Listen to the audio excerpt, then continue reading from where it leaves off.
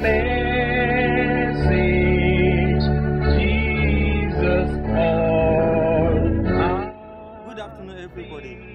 You're about to watch Deeper Life Bible Church program, The Moment of Transformation. Today, by the grace of the Lord, we shall listen to our pastor, General Superintendent, Pastor W.F. Kumuyi. You are going to be blessed. It is my wish that you call your family to come and listen to you as our pastor is blessing you with his holiness message. Remain blessed. Had a daughter, and this daughter picked up Moses and then adopted Moses as her son. And so the result will be that Moses will have been king of Pharaoh in Egypt, being the son of Pharaoh's daughter, since a lady, a woman, could not be a Pharaoh. And then when Moses knew that, he said, no, I'm going to take up my cross. I'm going to deny myself of that kind of political office in Egypt, because I know God has a demand upon my life. Can you give up anything like that? Position, royalty. For example, royalty that will lead you into idolatry. In your village, in your community, your local government, your tribe, they want to make you a chief. And you know that if you become a chief there, although the royalty will be there, the position will be there, you are going to get into idolatry. You know you'll not be able to escape it. And then you say, I'm sorry, I cannot take that. That will be like Moses. He said, I cannot take that because it will compromise my conviction in the Lord. It may be in your place of work. They're saying that they're going to promote you. But if they're going to promote you, you must join their society. And then they make the society look something like modern and social. But internally there, you know, there's initiation. They're going to initiate you. But they say, if we initiate you, you are going to have this position.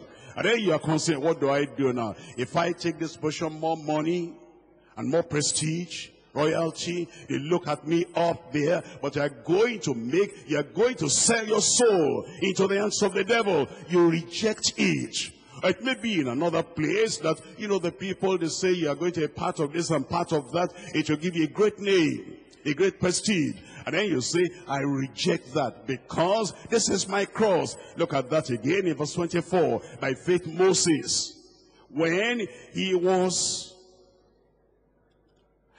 come to years, he refused to be called the son of Pharaoh's daughter. Look at this in verse 25. Choosing rather to suffer affliction with the people of God than to enjoy the pleasures of sin for a season.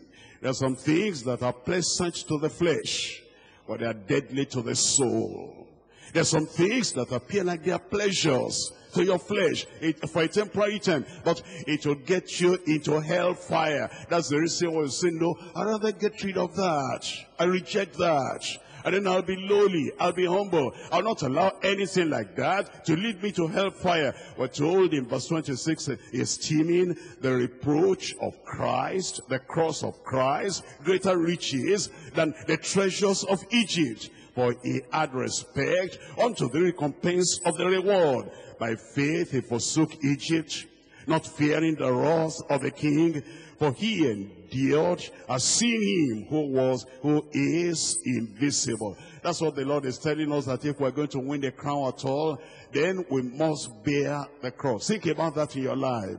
What are you denying yourself of? What cross are you bearing? So that you can wear the crown on the final day. Point number 2 now, the consecration of the conqueror. The consecration of the conqueror. If we're going to conquer, we cannot take all these baggages behind us and just carry this and carry that. There are things we have to leave aside, set aside, and say, that cannot be part of my life. If you're really me, you want to serve the Lord, you want to worship the Lord, and you want to win the crown on the final day, there is the consecration of the conqueror. Let's see what the apostle said. We're looking at Mark chapter 10 verse 28.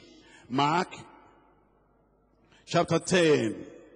And I'm reading from verse 28. Mark 10 verse 28.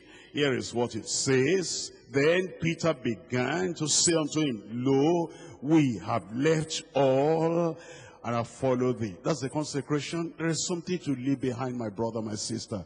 We have left all and we have followed thee. And I'm going to ask you again, what have you left behind? I'm a Christian now.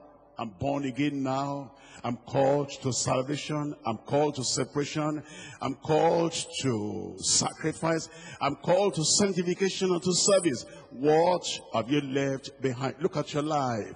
What is it that, you are not enjoying that other people are enjoying? Are you not the same with the people of the world?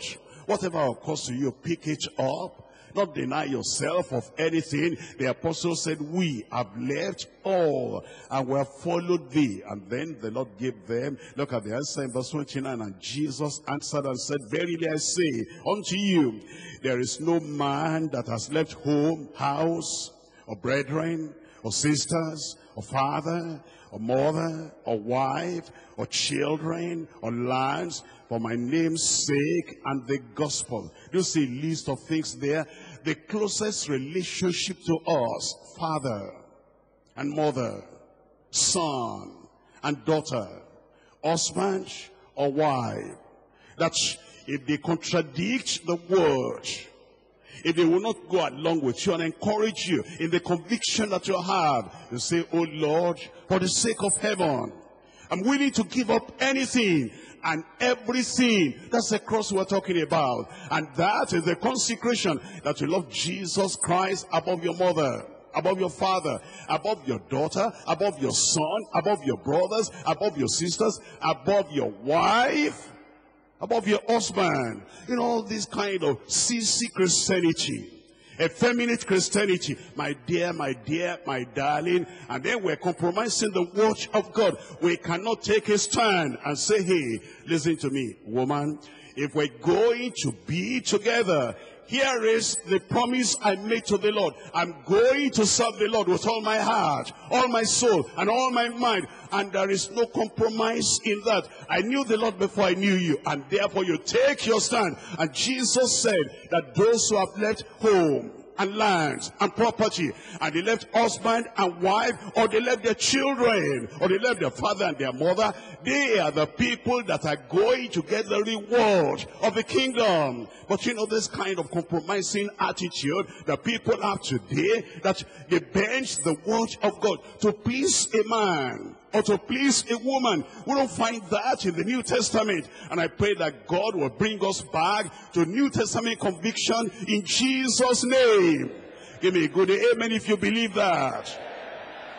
Look at Luke chapter 14. Luke chapter 14. Here are the words of Jesus Christ. He is our Savior. He is our Lord. He is our forerunner. He is the captain of our salvation. And here is what he says. We must love him above any relationship here on earth. If we don't do that, we're not qualified. We're not fit to be his disciple. I'm looking at Luke chapter 14. I'm reading from verse 25. And there went great multitudes with him.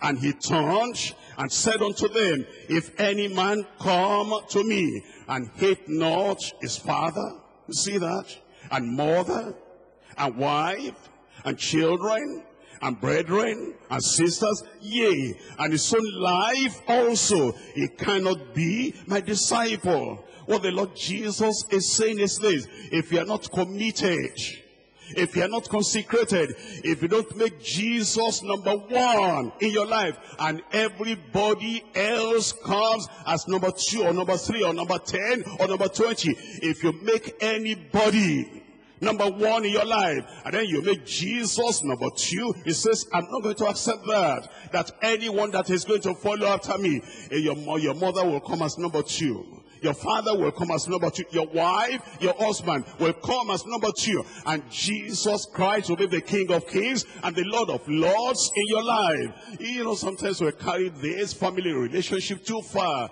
My husband, my husband, my husband. And then your husband is demanding something that is not according to the word of God, making you to disrespect, to dishonor, and to disobey the Lord Jesus Christ. And then you're still flowing on. I don't want to rock the boat. I want to keep my home. I want to make sure that my my husband does not look at another woman. Because of that, I will do whatever he says. No. If you're going to be a Christian, a disciple of the Lord Jesus Christ himself said, if any man come to me and hate not father and mother and wife and children and brethren and sisters, so very life also, it will cost you something. It says, if that is not so, you will not be his disciple. And whosoever does not bear his cross and come after me cannot be my disciple. I pray that you will not give up your faith.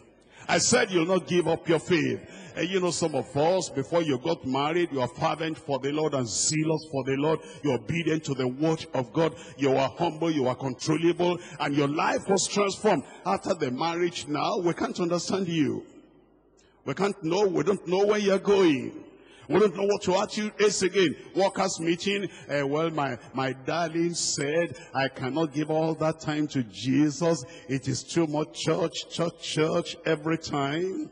And then there is the retreat, and you have been coming to retreat for how many years now? 10 years, 15 years, 20 years. Where were you sleeping when you were coming? And now you are married, and your dear wife said, is that where we're going to stay at that retreat? I cannot go there. If you love me and you are my darling, if you are my honey, then you cannot attend the retreat now. Let us go and spend this festive period at home. You say, well, my darling, I cannot say no to you, but I can say no to Jesus. Shame on you.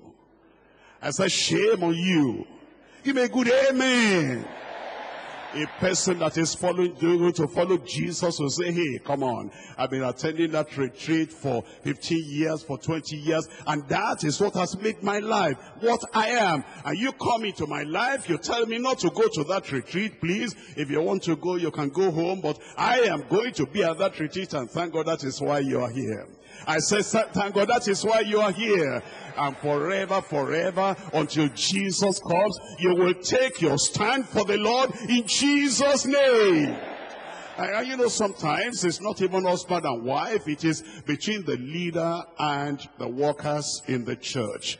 And I love you workers, I appreciate you workers, and I respect you and I honor you, and I really appreciate the great work you are doing for the Lord in the kingdom. But sometimes a worker becomes so full of himself that the worker is saying, well, pastor, you know what? This is not 1977. This is not 1992. This is a new century. And if we're going to be workers in the church and be our best, you must drop this doctrine, drop that doctrine, drop that doctrine. We drop the doctrine for you so we can keep church going on and miss heaven. You think I'm going to miss heaven because of you? Never. That's what the Lord said, that we even hate our very life. If we have to suffer, we suffer for righteousness' sake, so that we will keep the ticket the Lord has given us for heaven. And if you're going to get to heaven, the doctrine you met in the church, we're still going to stand on that doctrine until Jesus comes in Jesus' name. I'm sure you don't want your pastor to compromise just because of you, to please you and displease the Lord, and to bend to you and the Son of the Lord. I'm sure you don't want something like that. You don't want your pastor, you don't want your leader to exalt you, whoever you are, above the Lord Jesus Christ. You want to say, let Jesus be the King of your life, let him be the Lord of your life and the Master of your life. And then we keep the standard where Christ has given it unto us, and we're going to abide in that truth until the very end in Jesus' name. And that's what the word of God is saying, that we die to self. We die to self. We do not allow all the sayings of the world to shift us from our base and from our conviction, so that by the grace of God, until he comes, we're standing on the word, on the unchanging word of God. I'm looking at John chapter 6. John chapter 6, we're looking at verse 60. John chapter 6, verse 60. Many therefore of his disciples, when they heard this, said, this is an hard saying. Who can hear this? This is an hard saying. Who can hear this? You know, when they heard the word of God, bear your cross, take up your cross, deny yourself, follow after me. all those things of the world, throw them away, and live with conviction, the way he wants you to live. When they heard, they just said, it's too much. We cannot abide by that. Look at verse 66. From that time, many of his disciples went back and walked no more with him. From that time, when they had the real standard and demand of the kingdom, many of his disciples said, we cannot take that, and they went back. What did Jesus do? Did he say, oh, I'm sorry? Why did you misunderstand me? I didn't mean that. And then water everything down, modify everything. Oh, it's not so serious. It's not as demanding as that. Come back. No, not Jesus. I pray you will be like Jesus. I said I pray you will be like Jesus. How I pray that every preacher in this, our little church, will be like Jesus in Jesus' name. How I pray that every overseer in this, our church, will be like the Lord Jesus Christ, will lift up the standard. And whoever agrees, whoever does not agree. You're not looking for people to love you and appreciate you at the expense of people getting to heaven. Whoever agrees, whoever does not agree, you are standing upon the word of God, because here is the consecration of the conqueror. Look at the next verse, in verse 67. Here is what Jesus said. Jesus said unto the 12, will you also go away? Will you also go away? Others are going away. Others say the standard is too high. Others say this demand of holiness is too much for them. They cannot abide, and they're going. Will you also go away? Look at verse 68. Then Simon Peter answered him, Lord, to whom shall we go? Thou hast the word of eternal life, and we believe and are sure that thou art the Christ, the Son of the living God. That's similar to what Ruth said. Look at Ruth chapter 1. Ruth chapter 1. The demand, the challenge will come to you like it came to Ruth, like it came to all these disciples, that even your pastor might say, well, that's the standard, that's the word of God. Will you stay or will you go? You know, these pastors that are begging people to serve the Lord, they're begging people, they're okay, we'll manage, we'll tolerate that. That's what you want? Okay, go ahead with that. You don't want your bend to the word of God. All right, don't disturb the boat. Just go ahead with the work you're doing. There's nothing like that in the Bible. In the Bible, they laid up the standard and they raised up the standard, and then they will even ask them, do you want to follow? Do you want to go? Do you want to stay? Or do you want to run away? And the people that really want to get to heaven, they're the people that said, this is the word. Where can we find something like this? We're going to abide by that word. And those are the people, the conquerors, that will win the crown on the final day. And I pray that you too, you will win the crown in Jesus' name. Look at Ruth chapter 1. I'm reading there from verse 15. Ruth chapter 1, we're reading from verse 15. And she said, it's Naomi now talking to Ruth, behold, thy sister-in-law is gone back unto her people and unto her gods. Return thou after thy sister-in-law. Hey, that is not motivational. That's not encouraging.